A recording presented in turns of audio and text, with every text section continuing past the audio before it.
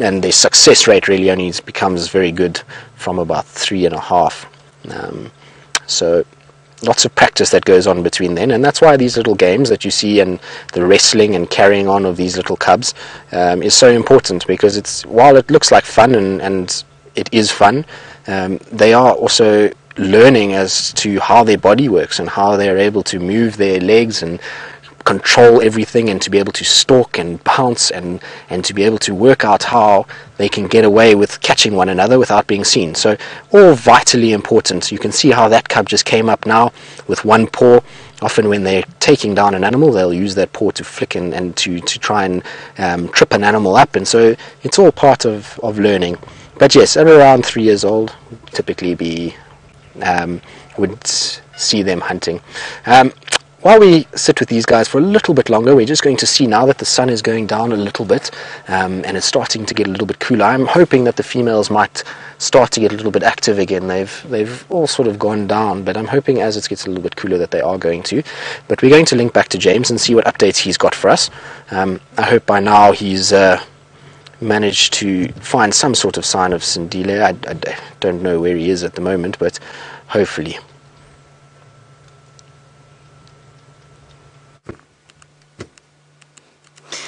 Now everybody, I haven't found Sindile, nor have I found Shadow, nor Tingana, nor Karula. The latter three I have not found because they are not here. They are on Little Gari, all three of them together. Now that is unfortunate, because I was rather hoping one of them would be here, but they are not.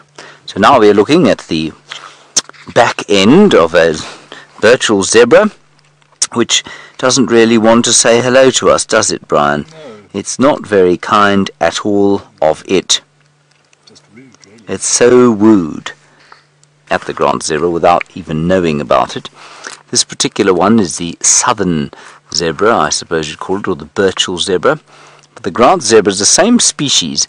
It's just a slightly different shape. It's got a more Roman nose, and I'll show you here.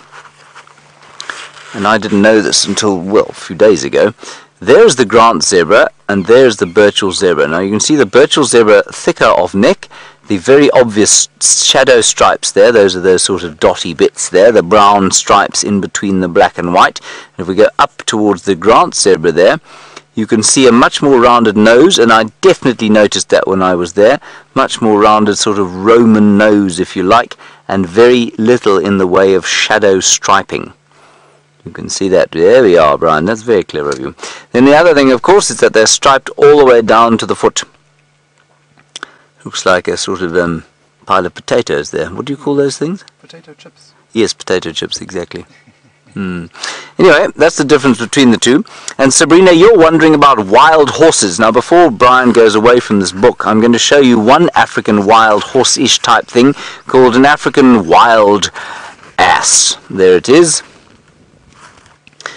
Now, I am a bit of a horseman myself, Sabrina, and you know, when you're a judge of horse flesh, when you see something that looks like that, your first thought is not, what a brilliantly attractive animal, it's more, what a donkey.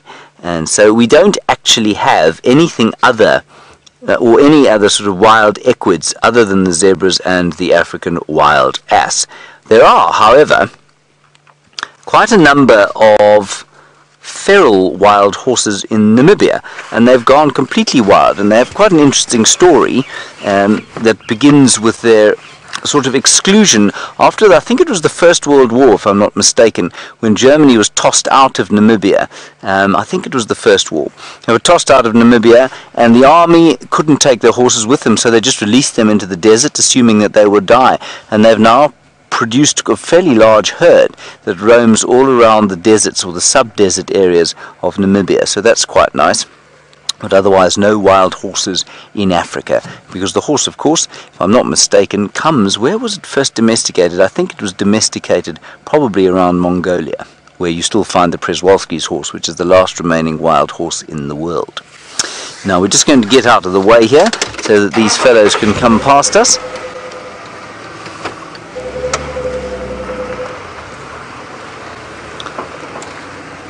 Can you say Przewalski's horse, Brian? Przewalski's horse. Very nice, well done. Just wave friendlily at these people. Hello, good afternoon. How's it going? Good.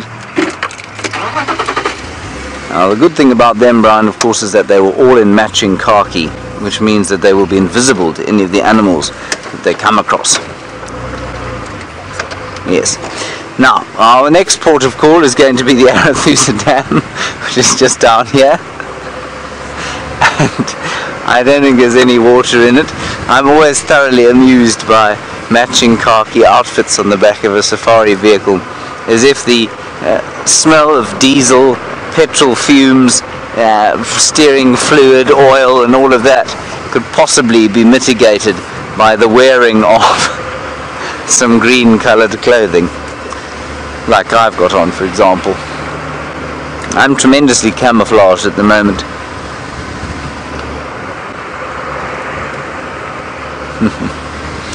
Right, let's go across to the Arathusa waterhole. What? Oh, I didn't hear that. Ah, yes. Now, a very good point here being made by Louise in the final control, and that is that I'm not nearly as camouflaged as Geraldine was yesterday in her giraffe onesie. I'd love to know where she got that. I also think that I would very much like to borrow it for game drive one day, so maybe she will lend it to me and I can wear a giraffe onesie on game drive. The most amusing part of wearing a giraffe onesie, Geraldine thinks that's a very good idea, and she got it from China apparently. Well, that's not unusual, but apparently the most amusing thing about it, of course, will be, well, not only your reactions, but mostly when driving past someone like that fellow who's taking his game drive very seriously. If he were to come across me in a giraffe onesie, I think he'd be rendered utterly speechless, to be honest. I think he'd just look once and just keep driving. Brian, I think we should get you a giraffe onesie as well, especially as you actually are as tall as a giraffe. Maybe I should get a dwarf mongoose onesie. Or a zebra onesie, that's a very good idea. Jerry, can we get a zebra onesie? How about a crowned lapwing? Or a crowned lapwing onesie? Jerry is so excited now, everybody, she can't contain herself at the thought of Brian and I going out on drive in a giraffe onesie and a zebra onesie. Ah, now we know we've come to the end of the water, when the harbinger of doom is at the water's edge. Do you see him there, Brian? Oh, no, left and up and left, no, and left again. There. Just keep going along there. Oh, look at him. South Africa's ugliest bird. The Marabou stork. We will get a bit closer, everybody. I just wanted to warn you that the harbinger of the drought is at the water. Now what he's doing, I'm obviously being ridiculously overdramatic on this Sunday afternoon. What he's doing is eating the rotting carcasses of the catfish that are no longer able to swim because the mud has now dried. Some of them would be under the mud now in their sort of safe, slimy cocoons from which they will emerge when the water comes again, but many of them will be in the gullet of that there bird.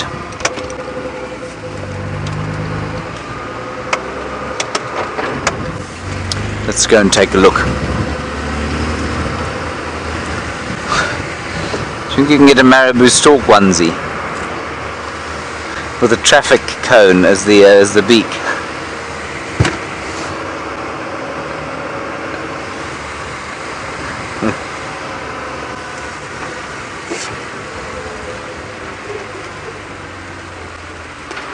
Hello, Monique in London. You say, have I seen any kingfishers today? I haven't.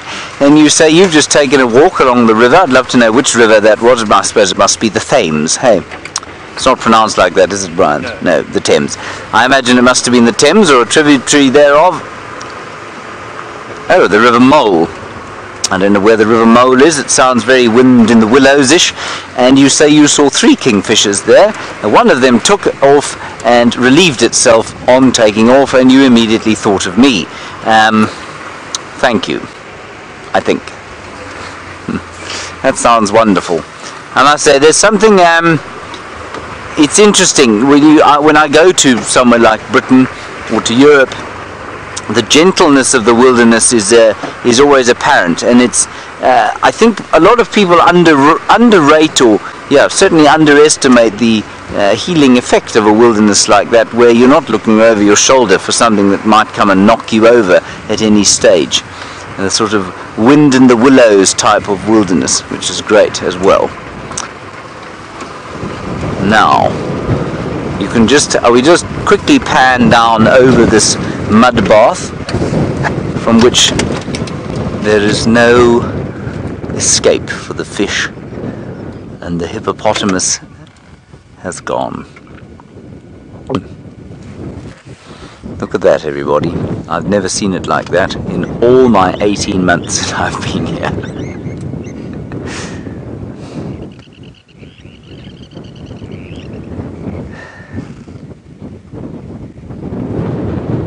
Louise, I'm afraid the comms are absolutely horrendous here. I can't hear you. There is a blacksmith lapwing, and there's also an impala, and there are 2 impalas.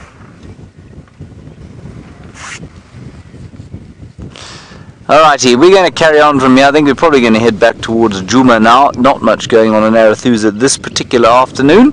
Let's head back to the Lions with Tristan and find out what they're doing other than sleeping.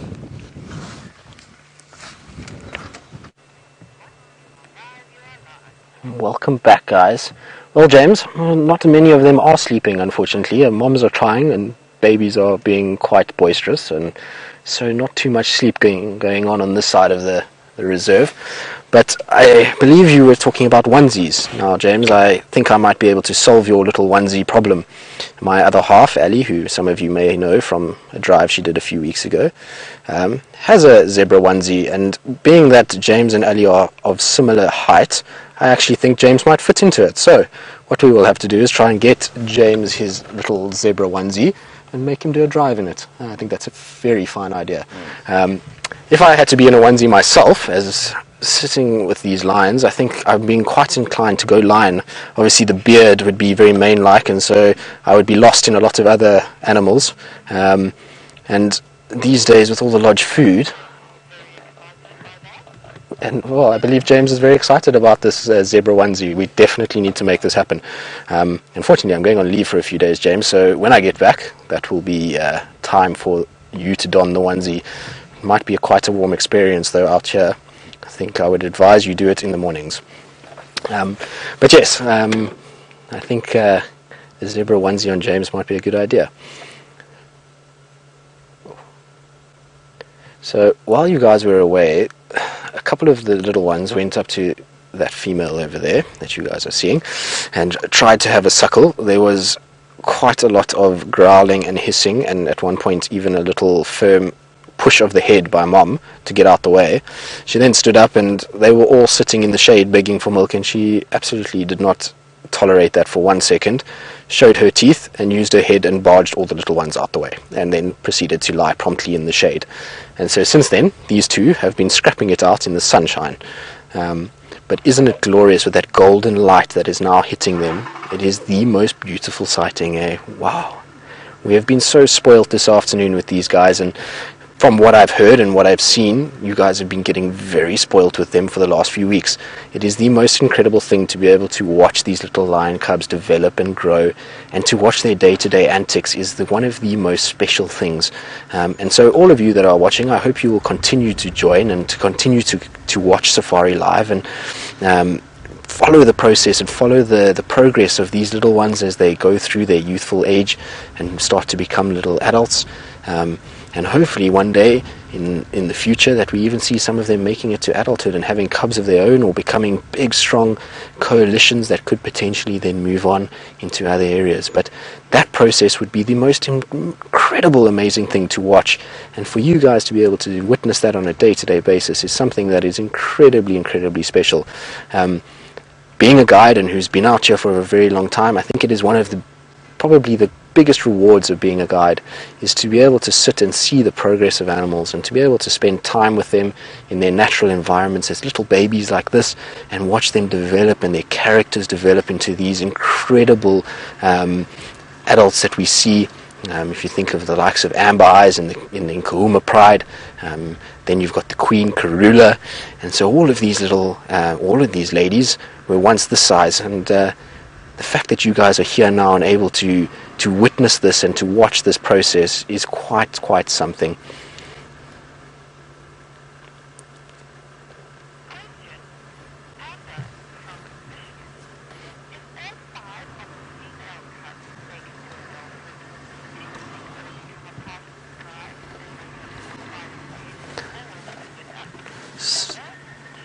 So Amber from Michigan would like to know if all 5 of the female cubs that are in the Nkuhuma Pride currently, if they all make it to adulthood, would those 5 join the other 5 adult females we currently have, or would they split into another pride of their own? Well, generally the case is that those 5 females will absorb into the pride and form a pride of their own, although in a pride that I've seen to the southwest of us, there was a case where the females have split away from the pride members and have formed their own breakaway pride. And so actually it's possible, but I would be quite surprised if these 5 did end up leaving the mothers. I'm pretty sure that they will be joined into the Nkuhuma Pride, and the pride will grow to 10. And can you imagine 10 adult females in one pride together? What a machine they will be, and how potent they could be at bringing down these large buffalo that they'd like to hunt. And can you imagine also if all 10 have cubs, it would be absolute chaos.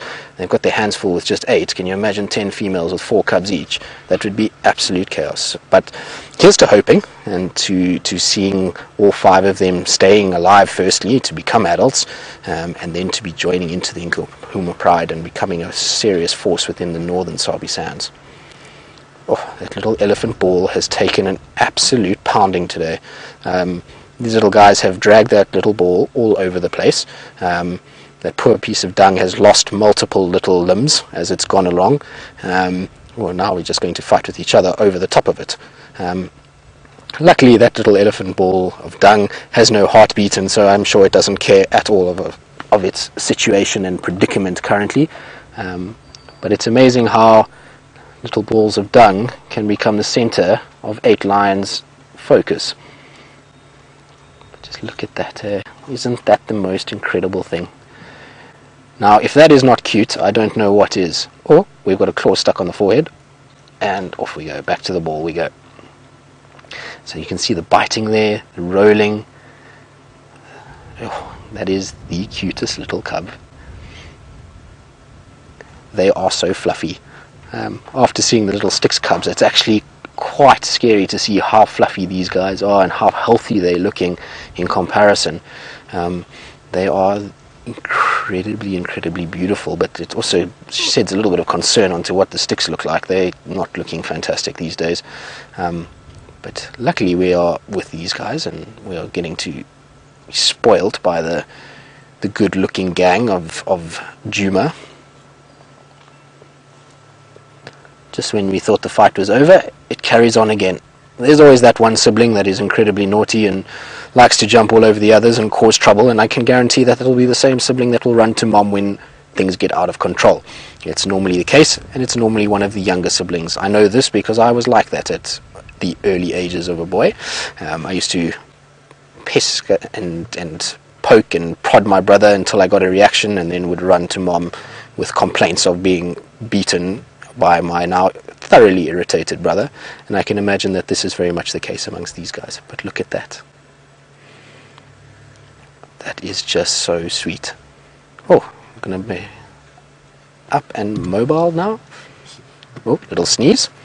So I think probably rubbing up on one another, a little bit of fur has gotten up the nose there and has ended up causing this little one to have a little sneeze. Just look at those little faces. Wow.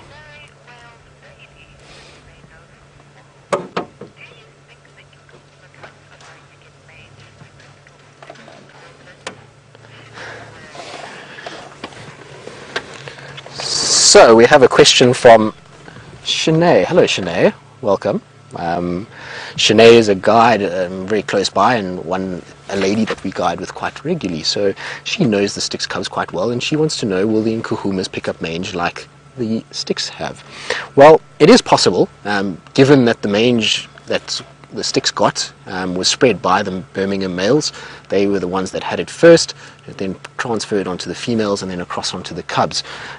So potentially, if these Birmingham boys go and spend time with these Styx females again and get reinfected and get a lot more of the mange on them, they could potentially pass it to one of the females if they mate here, and those females then rub up on the cubs, and it could potentially spread that way. As it stands currently, looking at these cubs and looking at the females, there doesn't seem to be any sign of mange developing on them. So I would imagine at this stage, no, we will not see any mange on them, and I hope that that stays the case.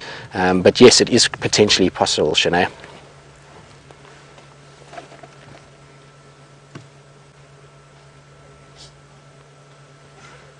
So you can see an approaching vehicle is now the highlight of the afternoon. All of them are busy watching and checking around what's going on.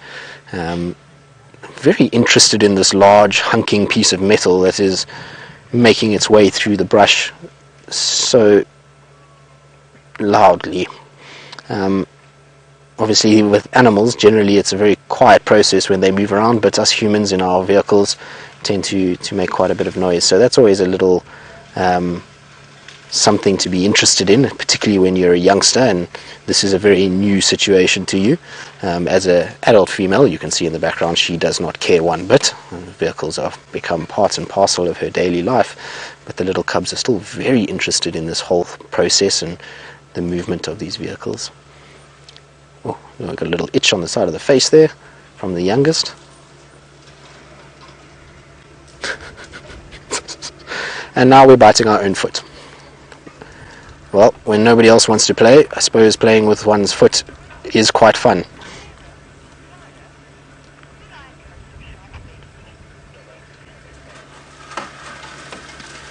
So Sarah from Florida would like to know whether little baby lions have sharp teeth that they will lose and will then get their adult teeth. Yes, Sarah, they do. They have small little teeth that will grow, and slowly but surely those will grow out and new ones will come through that are a lot bigger and stronger and will be able to cope with the crunching of bone and meat as they go through life. At the moment these are all little milk teeth and are still very sharp and pointy, but yes, they will become larger and bigger as time goes.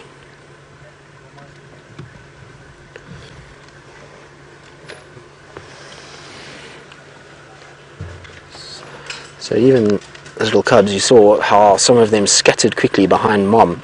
Just shows you how even though they are so relaxed and they are wandering around playing, that there's still this very sort of clever instinct that when something gets close and they're not sure, to run to mom and hide behind mother. At the end of the day, mom is going to protect them more than anything else, and so it's a very clever strategy to stay alive, and one that they're going to need in time, especially when they start to venture towards carcasses like buffalo kills and you get hyenas approaching. The instinct to run to where the nearest female is or to their mother is going to be a very good one that's going to keep them alive in the long run. So they need to be very aware of that and need to be able to keep doing it through these adolescent years.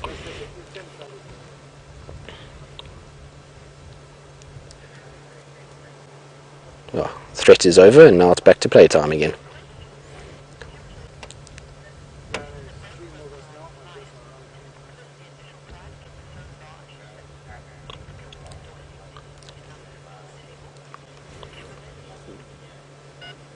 So Timmerlin would like to know, is a breakaway of female lions from a pride because there is a lack of food that the pride is being able to catch because of the numbers?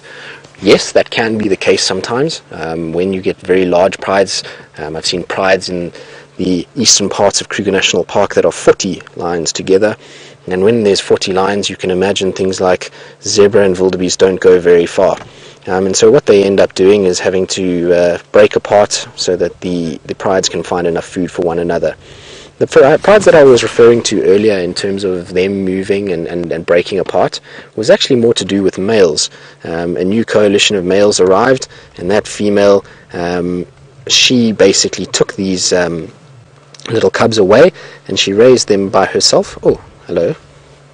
We've got a bit of movement from the male. Welcome.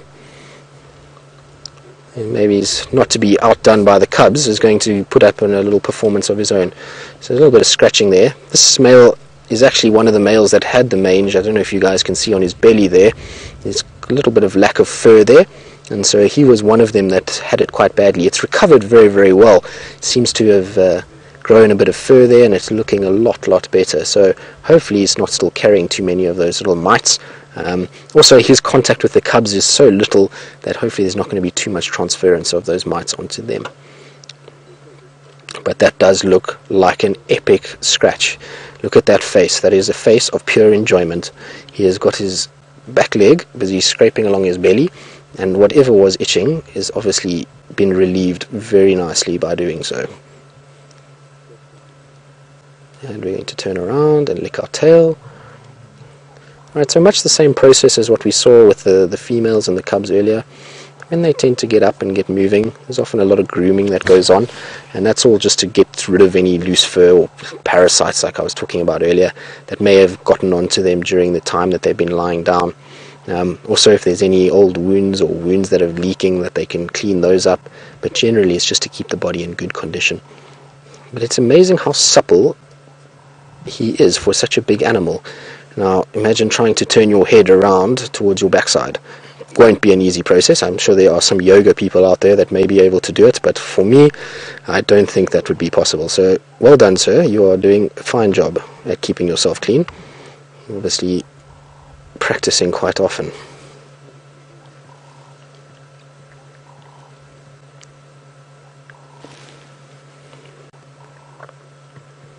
Now I'm hoping that once he's finished his grooming process that he might take a wander closer towards the females and the cubs, and that we get a little bit of interaction between them. Obviously, like I say, there's not too much going on with the male.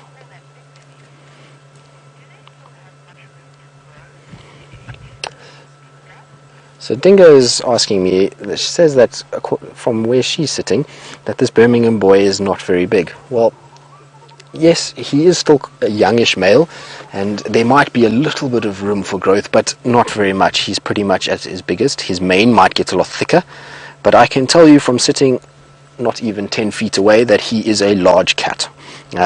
He is quite a big boy. He's not the biggest male lion I've seen, but he is definitely not small, and he is quite intimidating. He's got these beautiful eyes when he looks at you, and while he might not be the biggest lion out there, the fact that he's got 3 other brothers allows him to be quite dominant in this area, and so he is not the smallest of lions that I've ever seen either, but yes, he's not the biggest either.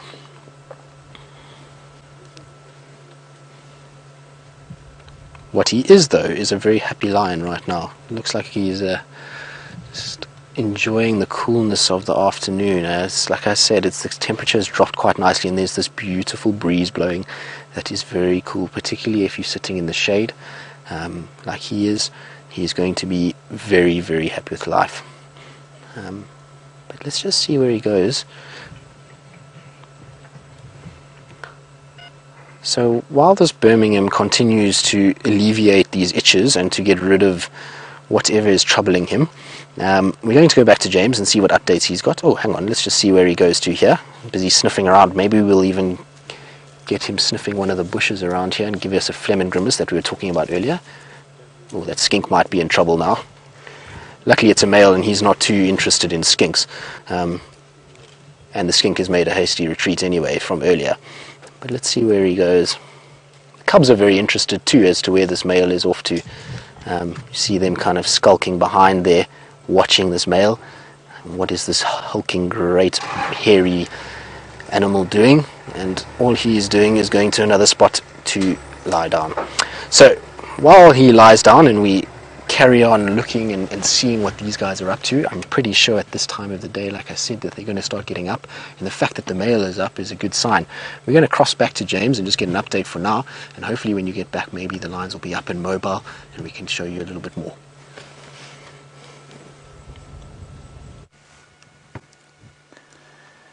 Cordon bleu.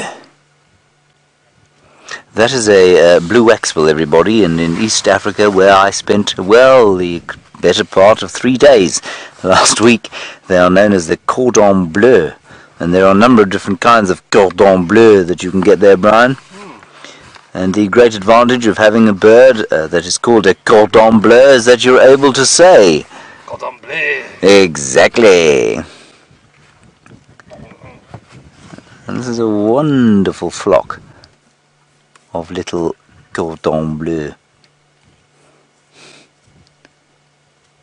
They're all trying to find the last bits of seed there in the seed bed. Oh wow, look at that, isn't that beautiful? What a very special cordon bleu sighting, Brian. Look, even their beaks are slightly bleu. See that? Mostly black, but a little bit bleu. That's a female we're looking at there, and the male is a lot more bleu than the female. The female is very pale bleu. The male, a bit bleu.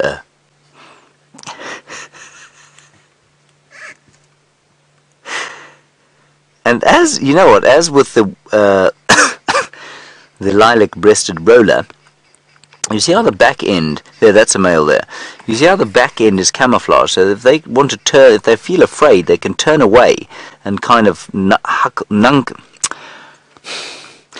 hunker down into the leaf litter and become almost invisible. I got stuck between knuckle and hunker there. And became nunker, which of course isn't really a word, is it, Brian? No. There's Mrs. Cordon Bleu and Mr. Cordon Bleu. Mr. is bigger, isn't he? He's a larger fellow than she.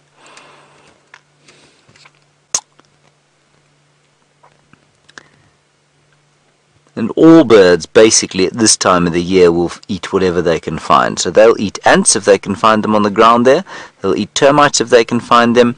But as I've said before, there are quite a lot of grass seeds underneath the surface of the soil, and if you know where to look, and a cordon bleu does know where to look, you can find some seeds to eat. But I think they're probably, because they're underneath the bushes there as opposed to out in the open, I think you'll probably find that they're looking for ants. I think this is the most spectacular sighting, everyone. I really love this.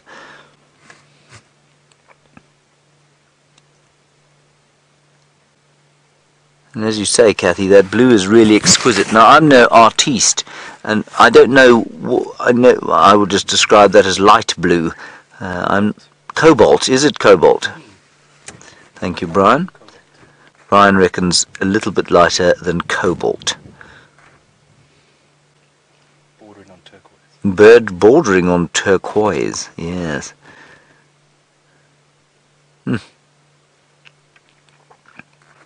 Just a little flash of colour. I suppose it's much like that little flash of green there. It is so much more impressive when it's surrounded by the greys and browns.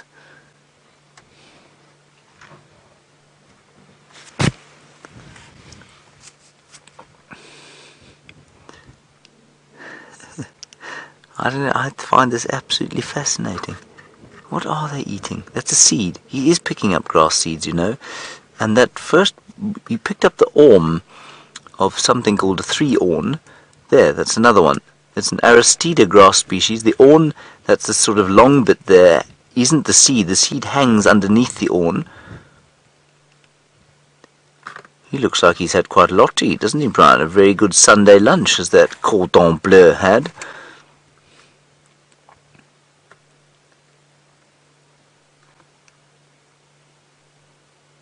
Oh, too much apple crumble for you, chum.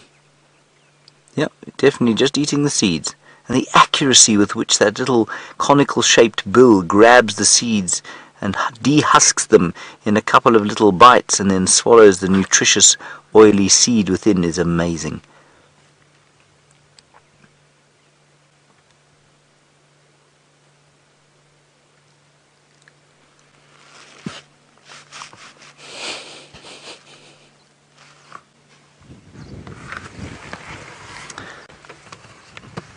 Hello, Run Far Away Billy Blues. That's a quite astounding name.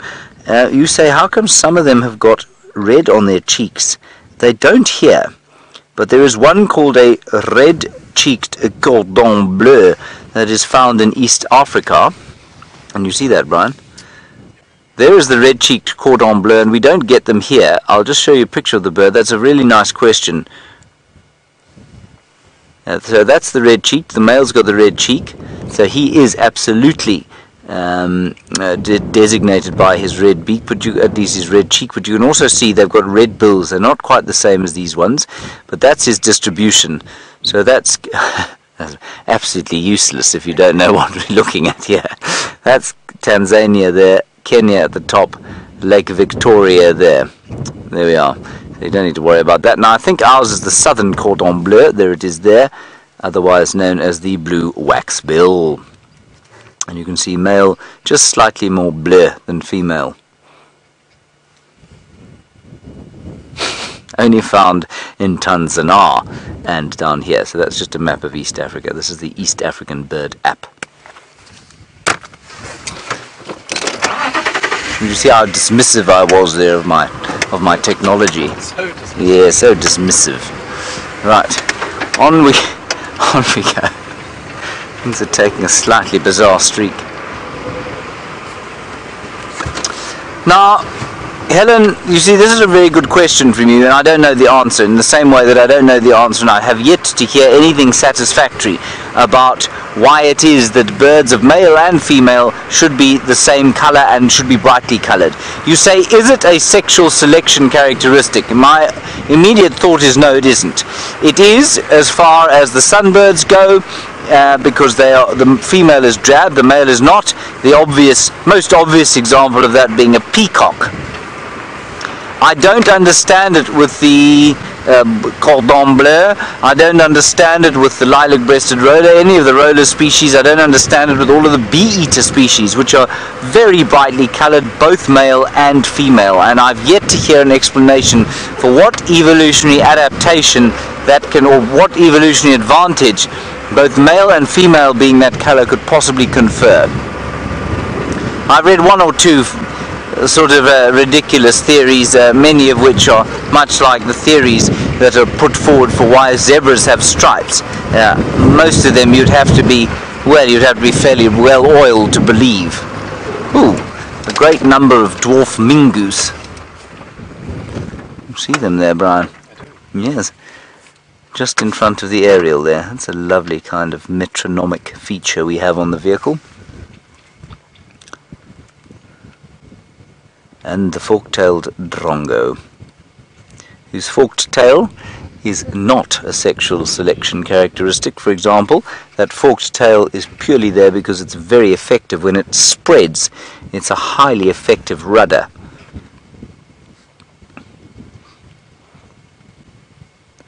They're amazing birds, as you know. They're very common, they're very aggressive, and they're very fun to watch.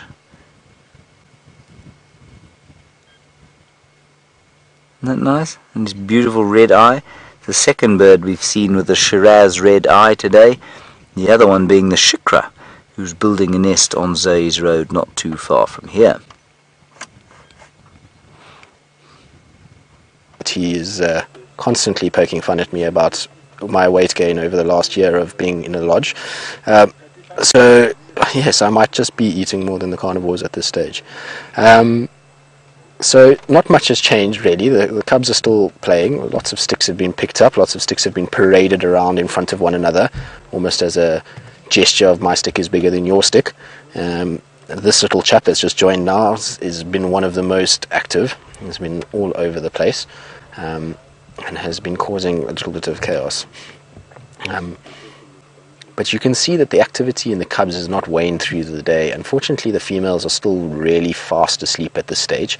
Not too much activity from them, and the male is exactly where we left him when you guys were last with us, which is right over there. Still fast asleep. So still not too much in the way of activity yet. The sun is peaking just on the edge of the horizon now. Dave, you might have seen it as Dave went past there just now, and it's starting to get to that beautiful time, and so I really am still hoping that these females are going to decide to possibly make a move. Like I was saying earlier, it is a lot cooler now, and with this little breeze, maybe the scent of some animal drifts in the wind onto us here. It is coming from our north at the moment, and so hopefully there'll be a scent of maybe a buffalo or something that might spark a little bit of action, or the fact that they're just going to go and look for some water. Obviously on hot days like this, it's quite pertinent for these little cubs and mothers to get fluids, particularly the moms. They're producing a lot of milk, as we've seen with these little guys suckling all afternoon, and so water is a huge part of it.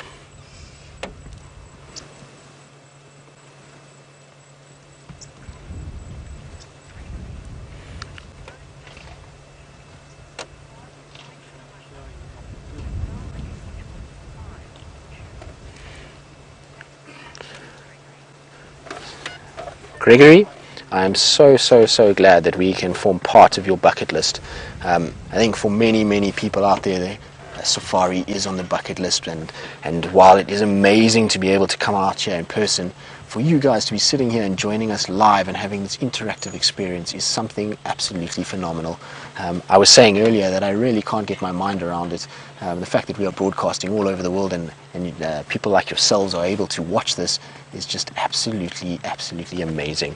So, I'm glad that you're with us. I hope you're enjoying it. It's been a beautiful afternoon with these lions, and I hope for one day that you will be able to achieve your bucket list and come to Africa on your own accord and come and see these animals in real life. But for now, we are happy to have you with us and hope that you will stay with us going forward and continue to watch as this pride develops, as well as all the other exciting things that we get to see on a day-to-day basis.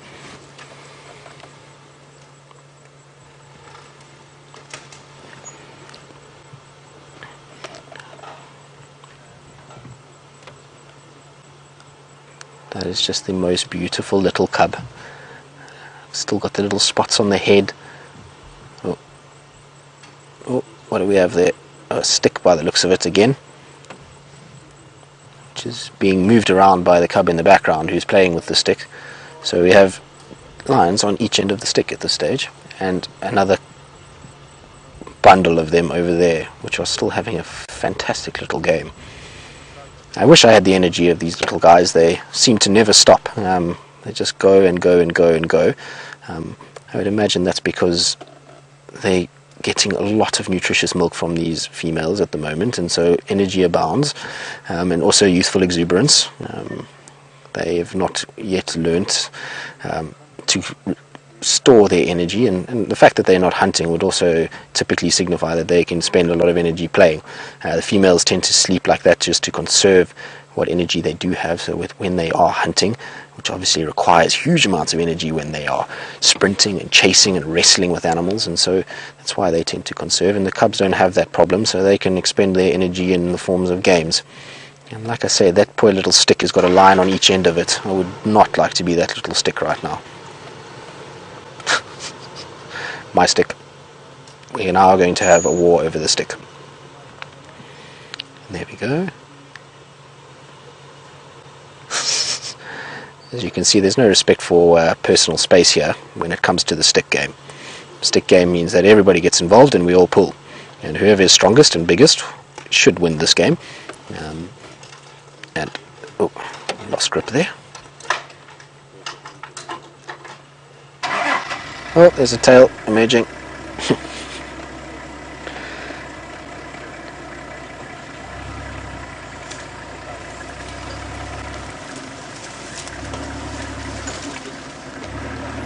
Look at that. All very interested in the goings on as the vehicles reposition themselves. The stick has been forgotten about for now.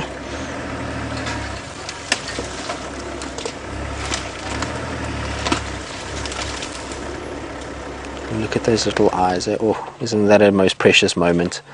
They've just kind of locked onto one another, and oh, now I've got the one by the cheek. Look at that. Isn't that incredible, guys? No, you will not bite me. Stay away. Now, many a rugby player would be quite proud of that handoff. In rugby, there's a maneuver which men will use is to try and push the opponent away using their hand, and that was quite a successful one, I would say. Don't you just love how even when they are not really focused on the game, that they still push their paws into the faces and end up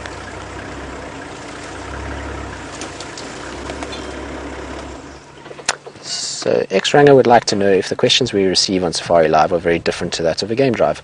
No, they are not actually. They're pretty much the same questions that we would get. I think the thing is here is that a lot of you are very knowledgeable about the pride structure and the animals that you're seeing on a daily basis, for those of you who are regular viewers. But yes, the questions are very similar to what we see on, or what we get on a day-to-day basis from regular guests. There's really no difference. I think everybody is curious and everybody has the same kind of thoughts about animals, and so very, very similar. And isn't that just the most amazing thing? We're on our back, legs all in the air, stick in the mouth. That is just pure heaven. Blissful moment right there. So we're just going to move forward slightly. One of the other vehicles is going to just come in behind us here.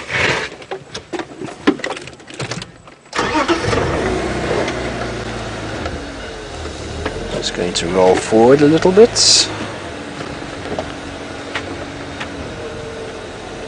So Misty would like to know how many litters a lioness can have in her lifetime.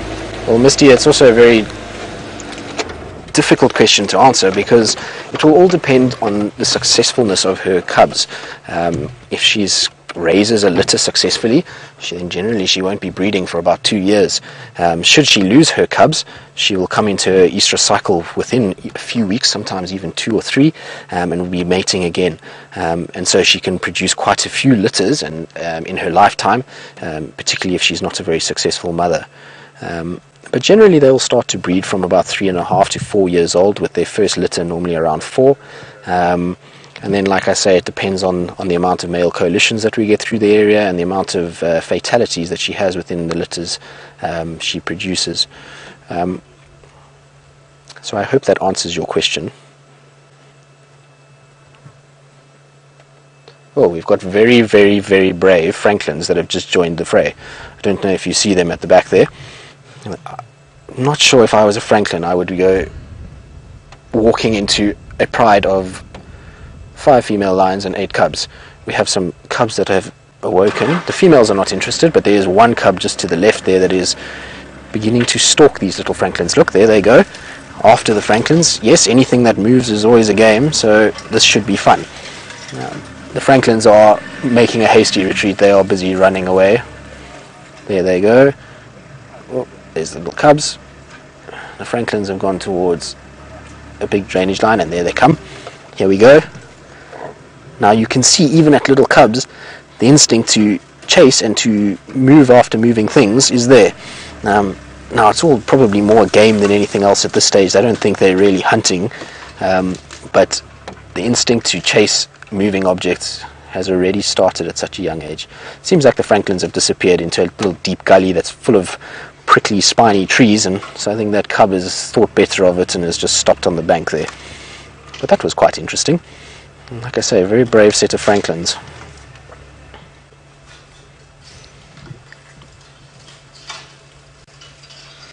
The rest of the cubs were not too perturbed by it. I think the fact that the Franklins made a hasty retreat ended any chance of all 8 of them participating in that one.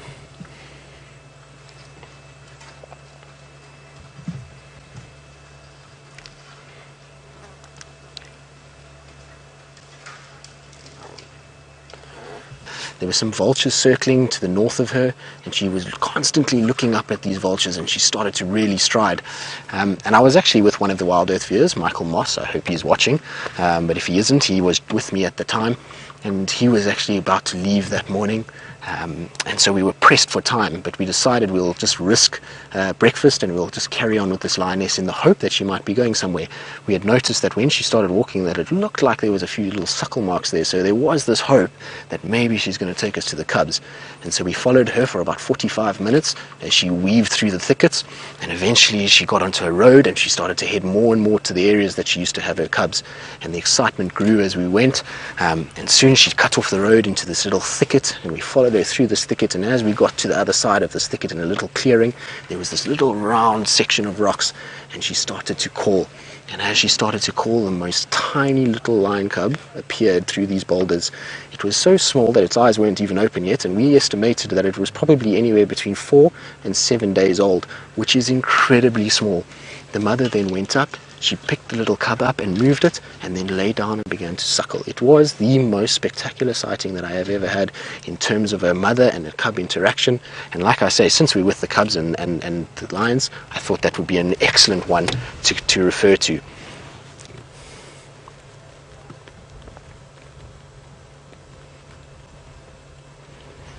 But yes, I think any time spent with little animals is always a highlight for me.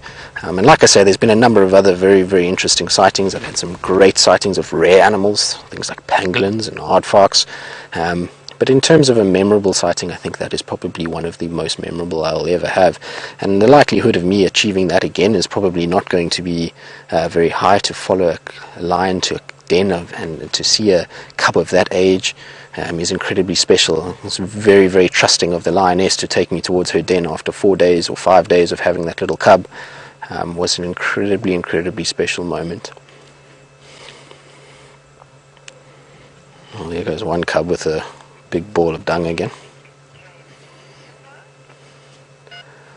Alright guys, but while we still wait for these lionesses to do something and keep these cubs with us and how they're entertaining us, we're going to go back to James and see what update he's got for us.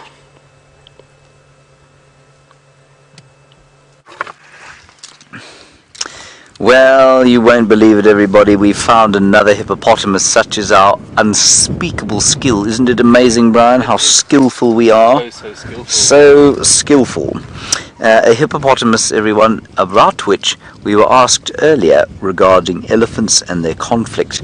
This chap lives in this pan, and he certainly was tossed out yesterday by the elephants. Came down to drink. I don't think there's been a huge amount of elephant activity here today, and so he is resting quite comfortably there. On his back there is an injury, possibly brought on by his exposure to the sun and feeding from the trough formed by that injury, an oxpecker having his Sunday dinner. Hippo blood. Delicious.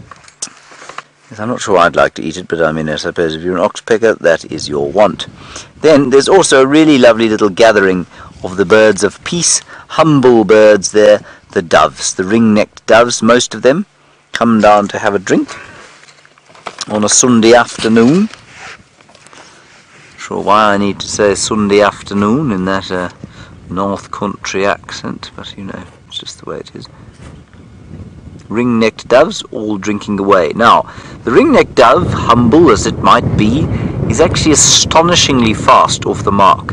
They're very quick to fly off, and they have to be, because in some parts of Africa, especially in Namibia, they come down in huge numbers, and parts of the drier parts of Botswana. They'll come down this time of the night, and they'll all drink together. And lurking in the bushes or high in the sky will be a lanner or peregrine falcon. And those falcons, as you know, dive at an astonishing speed, about 220 kilometers an hour, if I'm not mistaken. That's about 140, 150 miles an hour they hurtle out of the sky. And these doves have to be able to get up into the air and to top speed within seconds when the falcon starts to come out of the sky. And they manage to do that amazingly successfully. So humble as they might be and numerous as they may be, their numerousness or common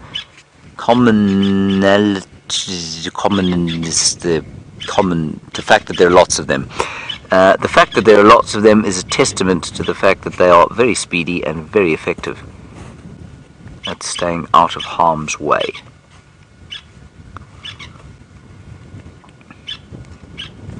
Is it commonness, Brian? What is the word I was looking for?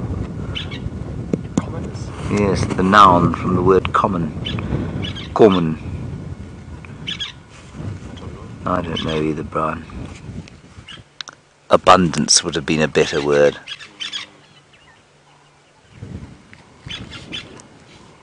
Hello, Benjamin. You want to know when the migratory species of bird come back? Benjamin, they come back at 11:30 on the 8th of September, all of them. I'm obviously being completely facetious, Benjamin. They come back in drips and drabs from about now. So we've just had the Wahlberg's eagle back. That's normally the first. We've seen 2 or 3 of them. They were the first ones. The woodland kingfisher, which is our favourite, or one of our favourite migrants, the harbinger of the summer, come back as late as November. This last year, 16th of November, they came back. And in between that time, we'll get all the bee-eaters back. Some of the other kingfishers will come, the steppe eagle, the lesser spotted eagle, the redback shrike, the willow warbler, and various other birds like that will come back over that interval. So between now and kind of November time is when they'll all come back. I don't know if any bird will actually arrive at 11:30 on the 8th of September, but it is possible.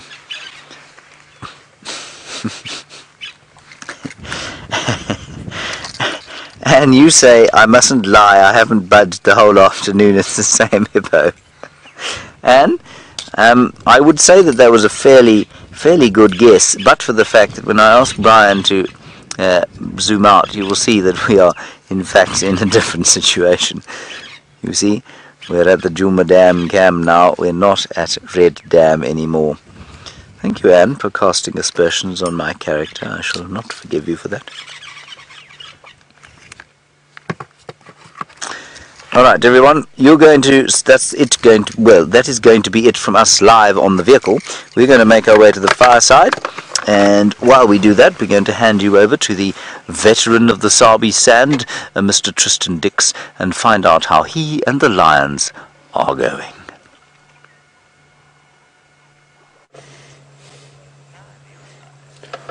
Well, thank you, James. I'm not sure what to take from this. I've been called a youngster and now I'm a veteran. So I'm a little bit confused, but James and I will sort that out later. Like I say, we'll have a little discussion. But as you guys can see on your monitors there is the most spectacular colours illuminating the sky at the moment. The sunsets mixed with the dust from the drought that we've been having, as well as some fires in the far east outside of the reserve, have caused these colours to really come alive. It is absolutely beautiful. And as we come out there, you can see the deep blues are starting, and slowly but surely the night is starting to set in. And look at that, isn't that the most beautiful sight? That accompanied by what is lying beneath that sun, which is these beautiful lions. They are still at the games and still chomping away at sticks. They are still chomping at the sticks and still busy chewing and carrying on, but they are still at the games. Still no movement from the females at this stage, nor the male. Everybody is very, very fast asleep at this stage. So I don't know if we're going to get too much in the way of activity from them, but these cubs have been absolutely priceless this afternoon. Their games and their shenanigans have kept us all entertained the whole afternoon, and it has been an absolute privilege to spend time with them. There's one cub now that has just got complete access to Mom. Oh, hello, Mom. As we speak, maybe she is going to sit up for us. No, back to sleep we go. So there's one little cub that's trying to get some milk. She is now on the 3rd nipple. She has tried 2 others and nothing has come from those 2. So she is now trying her 3rd one. I think we have success. She seems to have latched on and is quite happy with that one there. And is now just repositioning herself and getting ready to have a good long suckle. Oh, Mom's tail is now being attacked. I don't think this game is going to last long at all. There we go. I thought not. Mom is not very fond of the tail being pulled. And so that game came to an abrupt halt. And I think if my tail was being pulled too, I would also be quite upset with life. Now the little growls and grunts of the younger ones playing has attracted the attention of two of the others who were busy feeding from their mother, and they've now started to come in and stalking along slowly. Let's see if they get involved here as well. But look at this little one with the stick, eh? You see how it's positioned it and moved around.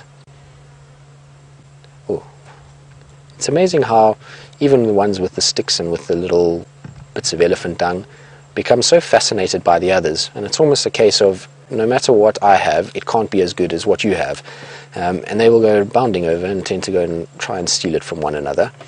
For now, everyone seems to be okay about it, but it does often happen where the little cubs will chase one another around and try and steal each other's sticks, even if there's a perfectly good stick lying not even a centimetre away from them.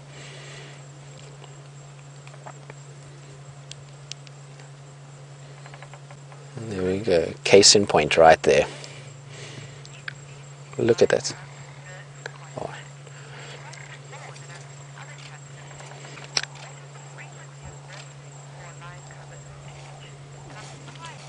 Oh, there's a little rough and tumble, been pushed over. So James would like to know, he is asking, these lions tend to be suckling quite extensively, so they are going to the mother fairly frequently and they are suckling quite a lot, and he would like to know what is the frequency that cubs normally suckle at, and how much milk they will consume, and whether or not the female has enough milk to feed the cubs all the time. The answer to that, James, is that these females, being healthy adults that are getting a lot of food, means that they are producing quite a lot of milk. How much milk they are producing is pretty difficult to say. You know, it's obviously dependent on how much each one of them drinks. Sometimes some of them don't drink too much at all. They just suckle for a little bit, and then they actually just sit there taking a break as they digest the milk that they've taken in. And so it will depend on the amount of food she gets, the amount of water she has available, which will dictate how much milk she is producing for the little ones.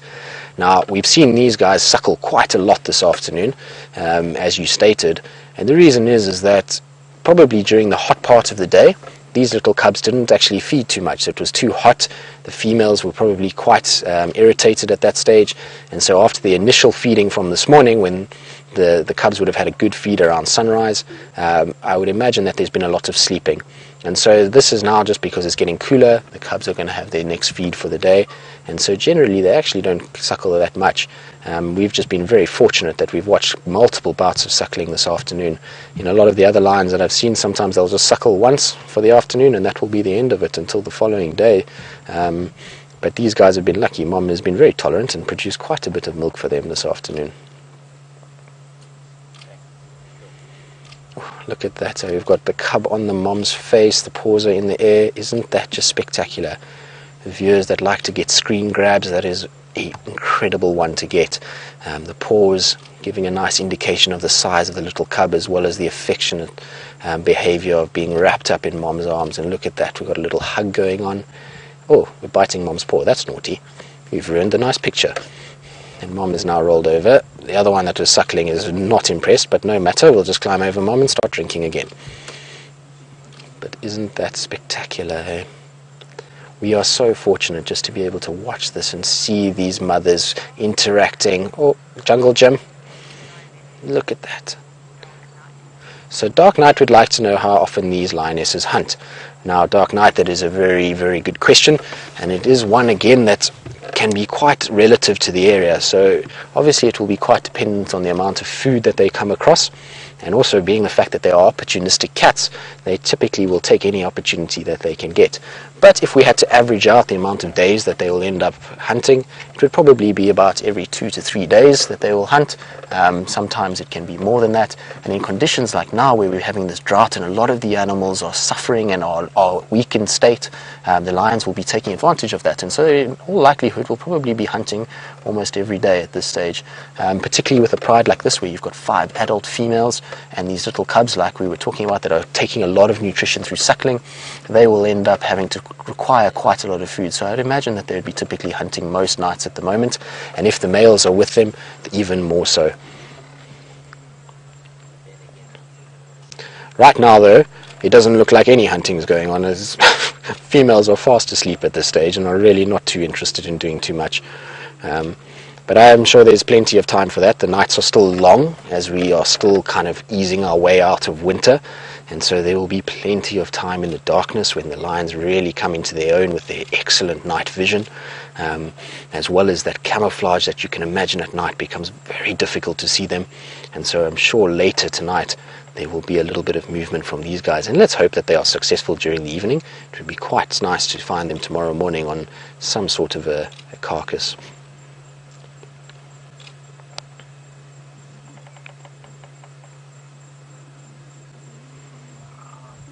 But I would imagine that before any hunting takes place, due to the, like I was saying to you, the amount of heat that we've had today, I'm pretty sure these lionesses are going to make their way to the pan in front of Djuma. So those who are on the Djuma pan cam, keep a lookout for these guys tonight. I'm pretty sure they're going to rock up there. It's not too far away, and they might go for a little drink before carrying on their nightly patrol. So all of you that are up and awake and are busy on the cam, look out for them. Bit of competition over food there. But yeah, it looks like everybody is still quite settled at this stage. The cubs are obviously still playing and having their little game. There's a little group on the right hand side of the female that's having a little bit of fun there. Unfortunately, it's a little bit behind the tree, so we can't see too much. But yes, they are busy pulling at one another. Look at that. One is being dragged by its neck by a smaller cub. I don't think that is going to last very long. I'm pretty sure that bigger cub, if it has to stand up, will send the smaller one running. There we go. Let's see if there's a bit of backlash on this one. Oh, that is a very brave little cub tackling the older sibling. Oh, look at that. Let me just go forward a little bit for you so you can see. Should be able to roll forward. Almost there.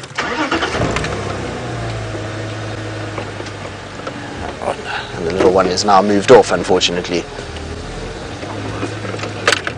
There we go, look at that. Oh, and Mom's tail is now the source of entertainment again. This again is not going to end well, I don't think.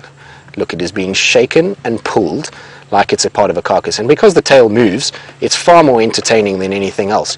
It obviously is attached to something, so there's a little bit of tension when it pulls. Also the fact that it's fluffy and soft and it moves. Look at that. You can see the little one is like, I'm going to get that tail. There's no chance that that tail is getting away from me. Oopsie, wait, a bush is in the way first. Amazing.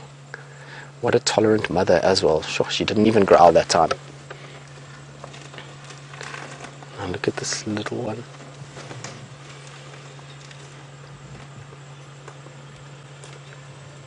Oh, what have we found there? The little one's busy playing with a pile of leaves under the guarri bush, which, like I say, has had a bit of a torrid time this afternoon. Unfortunately, it's been the source of much entertainment for many of these little ones. There's been lots of biting on that little stump that you see on the right side of the screen, and lots of leaves, as you can see, lying on the ground that have been pulled off and have been chewed on. And so the poor guarri tree has lost a few more leaves during this drought. They tend to be quite tanninous, and so they tend to be very bitter in taste. That's why we see a lot of those green leaves. You can imagine in the drought that all the antelope species are looking for green leaves as much as possible, yet these are still quite prominent, and that's because they are very bitter. And so I'm quite surprised that this little cub has been chewing on them and hasn't really found them to be distasteful, although now we've turned our attention back to the stick again. But isn't that just the sweetest, sweetest little face? Look at that.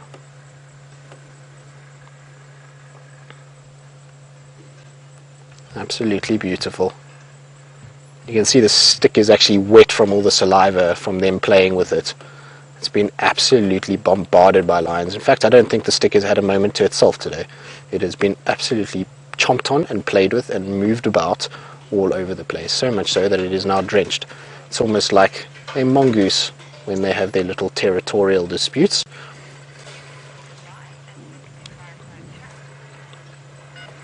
Alright guys, and so as we say goodbye to these beautiful, beautiful, beautiful lionesses.